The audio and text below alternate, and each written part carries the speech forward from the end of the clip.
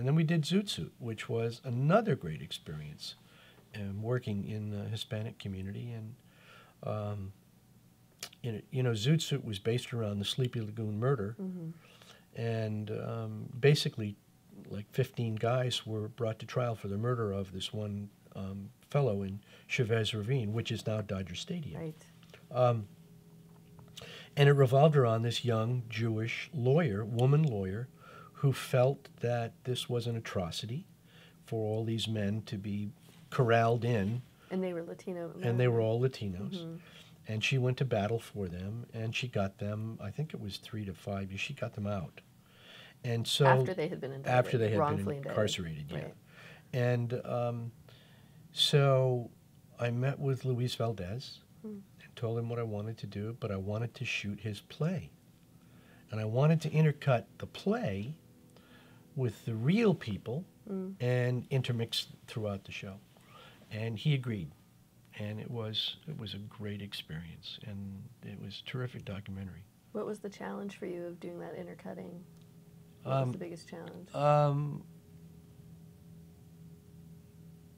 Picking up the storylines from the show, from the play, to the actual on-camera interviews with the real people, the real female lawyer and the real, there was another trial lawyer who's in San Diego, we got him.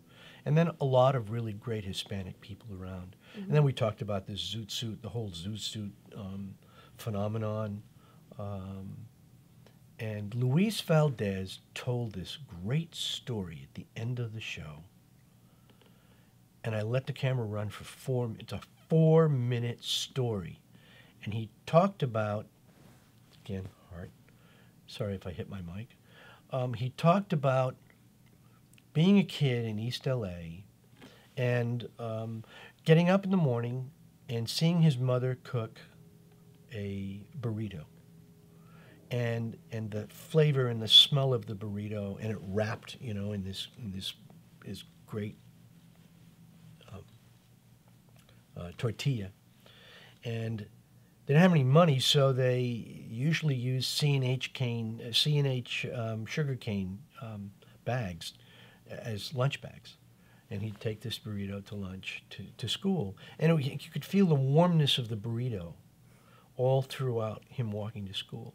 He said by the time lunch came, you'd look in your bag, and this wonderful thing had spots on it, and it turned brown, and it had gone cold. And he said, and we'd look across the lunch table, and all these white kids were eating these very precise sandwiches. And he said, it's then that we realized the difference between our nationalities, our cultures, and that was the barrier that he felt he had to cross. All about a lunch bag and a burrito. And that was the end of the documentary. But it's stories like that that touch people, that bring them home to remember things that touch them in their lives. And that's what I like to do in documentaries. And I really enjoyed making documentaries. It was fun. It was a great experience.